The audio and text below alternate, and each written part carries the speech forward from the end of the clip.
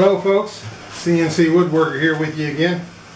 Alright, you're going to be witnesses with me to the very first cut of my Walt 611 router in my X-Carve. I was able to go down to Home Depot and find me a, I think it's a 2-flute 1/4 inch upcut end mill bit. And I've got it installed here. And I've got a program set up here. The letters or the words, this is a test, and we're going to run it.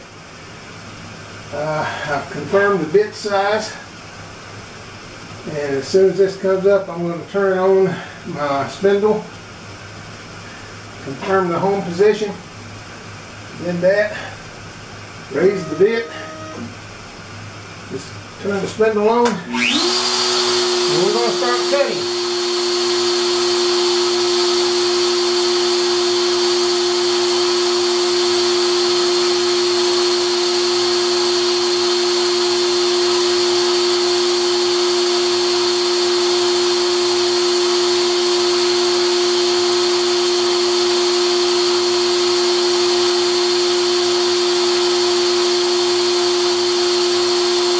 Start cutting here in time now. Here we go.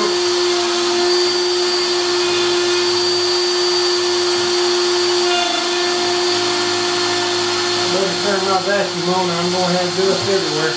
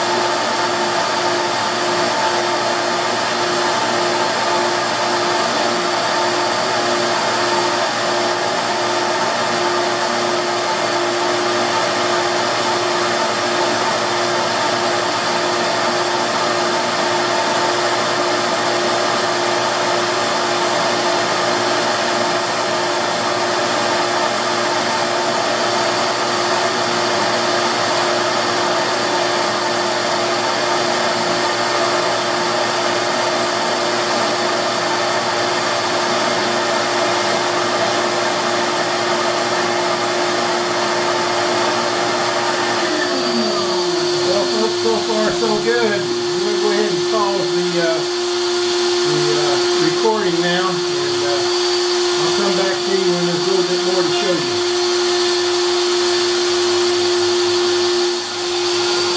Well folks, right about now I'm just about as happy as a pig in slop. It's cutting great.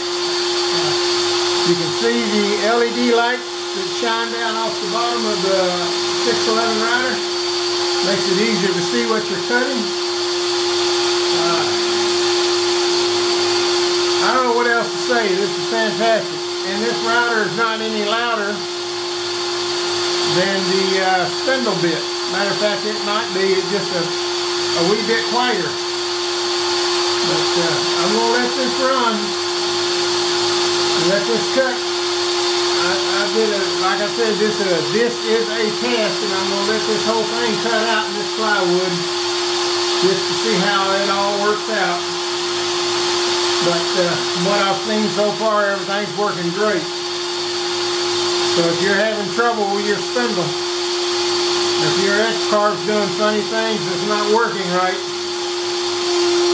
I would highly suggest that you investigate getting this Walt 611 router and replacing that spindle. So I'm going to pause the video again, and I'll be back with you shortly. Hi boo-boo. As you can see, I've stopped the machine. I don't really know what happened. I think I know what happened. I just finished that last little segment of this video, and I paused it, and I turned around and looked over here, and I saw dust all over my keyboard and all over the top of my little table on top of my mouse and all.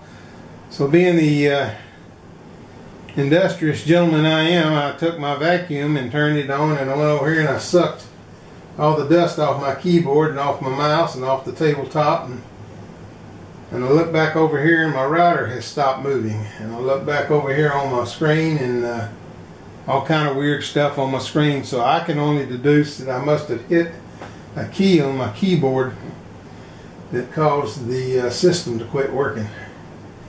Now I'm going to try something here, and I'll let you know if it works or not afterwards. I'm going to go back in and restart this thing and tell it to use the previous 0 and see if it goes back and cuts in the same hole. But we'll let you know here in a minute. For now, I'll pause and we'll be right back with you. Okay, folks, I'm going to go ahead and terminate this for now. Computer doesn't want to, software doesn't want to re-kick in for some reason. So I'll have to investigate that. Whatever I did, whatever key I hit, did something, threw easel into a quandary. But I'm satisfied that the 611 is working fine, that it's going to do the job I want it to do. The 1/4 inch bit's a bit big for most of the carving I'm going to do, at least for now anyway, until I get into some larger sign making or something. Then I'll be using a V-groove bit. But the machine, the router itself, the 611 is working great. It's carving fine. I have no problems with it. So I'll go ahead and post this video, let you see what I've done, and we'll see you again in a few days once I've got something else interesting to talk about. For now, this is the CNC Woodworker, and we will talk to you later.